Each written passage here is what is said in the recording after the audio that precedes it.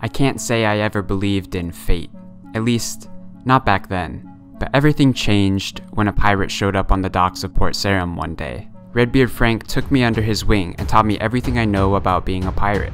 This was right before the event that would change the world, the execution of the Pirate King. His last words echoed in the minds of every sailor and pirate around the world. You want my treasure? You can have it. I left everything I gathered in one place. You just have to find it. In the beginning, I survived by pickpocketing men and stealing from the church on Entrana. With the money I saved, I bought myself a weapon and taught myself how to fight. One day, I came across a tribesman in the middle of the Karamjan jungle. Swayed by the promise of riches, I began my descent into the dungeon below. My training allowed me to hold my own against the monsters that hid in the darkness. But then, I saw it. A giant with flames enveloping its body. I knew I stood no chance, but I was reckless. I don't remember much, but I remember thinking of my mom, and how she let me chase after my dreams even though she knew just how dangerous the world could be. And then, darkness. I wasn't sure if I was dead or alive, perhaps somewhere in between. Suddenly, a flash of bright light overcame my senses and I heard a voice. The Lord of Light had brought me back. Well, most of me, anyways. My hardcore status was gone, but I was alive. There was a price, however, a curse, if you may. I was no longer able to possess more than I could carry on my back, and all the possessions I once had were gone. I do not know why I was brought back, but my dream is still alive. I will become the next King of the Pirates.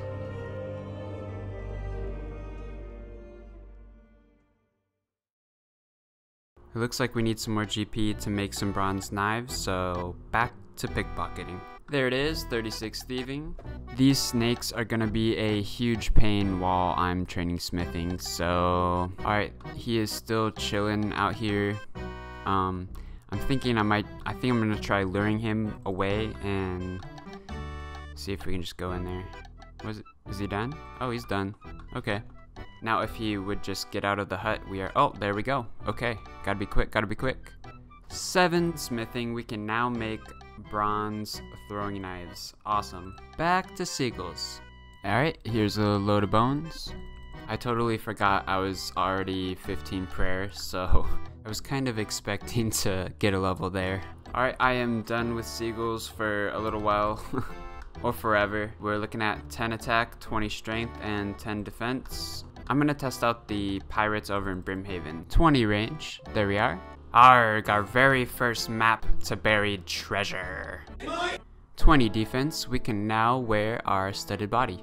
The plan is to start camping moss giants and build up our cash stack a bit, so that way we can start getting some levels. Hey, first drop of the moss giants, we got some nature runes. Awesome. That's a construction lamp. Gimme, gimme. I think after we build up a bit of cash, we're gonna head to Catherby and go talk to Sir K for that first clue scroll step, and hopefully the next one is something we can do.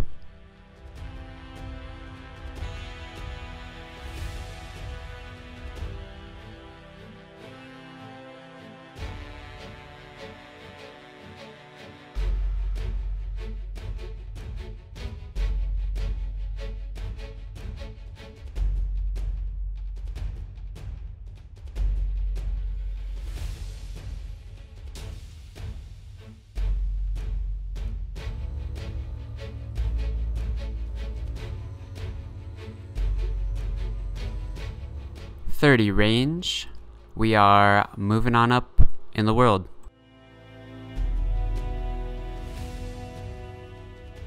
First inventory. I don't think this is gonna sell for much, but hey, we'll take what we can get. A load of bronze bars and 4K to start, I suppose. Oh man, I am so excited for this clue. You have no idea. Alright, first step. And what's the next one gonna be? Okay. I think we can do this actually. Those items are all buyable. We'll just have to drop them at the end. We have hit the jackpot this trip. Alright guys, it took us a little while, but we finally got a mithril sword. That's right. This is a pretty big deal because this is our best in slot until we get a rune skimmy from fire giants, so that is awesome. The next trip of mosh giants, bam, look at all those black square shields, man. It's worth a fortune. I was so lucky. We have sold the loot. We have 1,600 bronze knives to still use up, and for the cash, 15k. Next trip, we did not get any black square shields, but we got some steel med helms, 27 smithing, getting up there with those bronze knives, and we can now make an iron kite shield for the clue. According to the challenge, we can complete any clue scrolls that we get, but we have to drop the items at the end. Unfortunately, the black plate body is 3.8k and the mithril pickaxe is 1.3k. Plus the charter ships, it's going to be pretty expensive to finish this clue. So I'm going to try and save a little bit of money by making this iron kite shield since we have the level for it. So it turns out that I didn't take into account the cost of the charter ship just to make this iron kite shield, so yeah, we kind of wasted a bit of money, but hey, you live and you learn. Man, this is gonna hurt. I hope this clue pays off. Alright, and there's the mithril pickaxe. Oh we have to wield the mithril pickaxe, don't we? I guess it's back to my favorite place in RuneScape. Alright, there we go, 20 attack, back to the clue.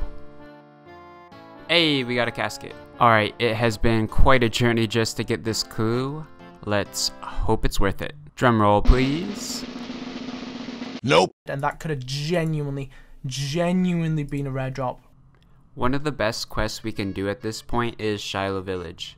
Not only is it a requirement for lunar diplomacy, but it also gives us access to a new area where we can train fishing and the fishing shop, as well as Duradel later on in the series. The only requirements we're missing is 20 crafting and the jungle potion quest. And for those, we'll also need an anti-poison so we don't get screwed over by the tribesmen that hit 11s. Luckily for us, we have access to an amazing crafting method through the charter ships, and I'll show you that now. So for this method, we just have to buy a bucket of sand and soda ash, which are both 5 GP each, and go smelt them in the furnace.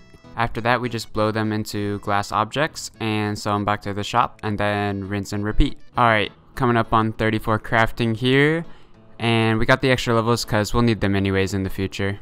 I think it's time we go kill some lesser demons, see if we can get some luck.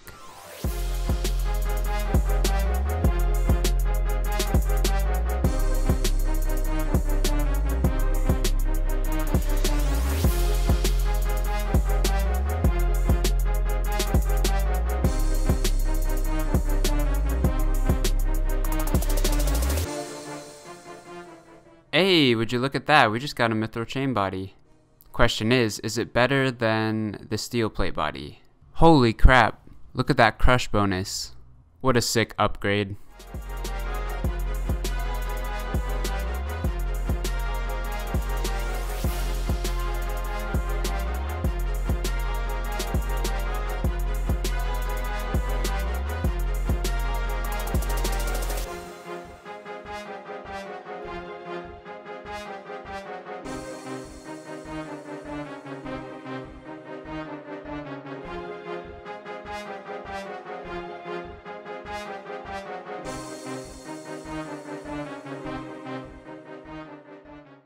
Hey, there it is.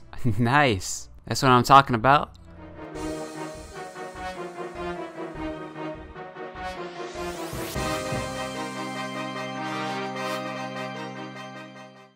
Yo, these drop mithril square shields and the first inventory from lesser demons.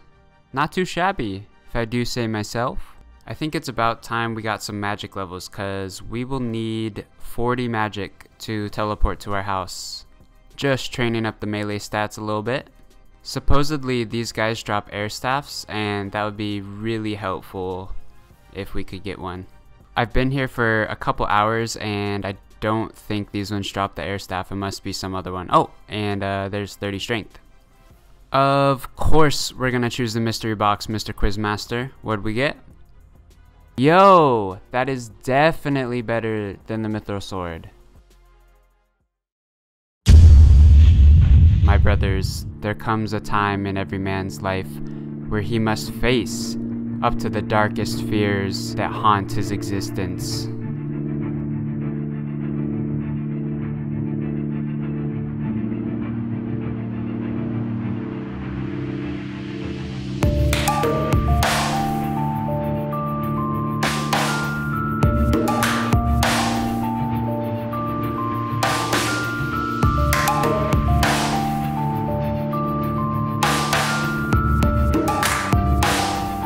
The Lord of Light had brought me back.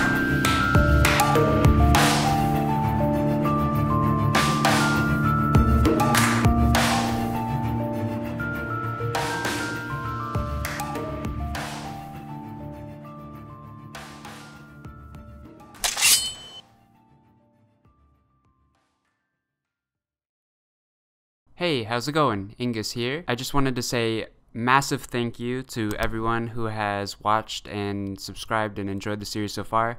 It really means a lot to me. So, stay tuned because there's lots more to come.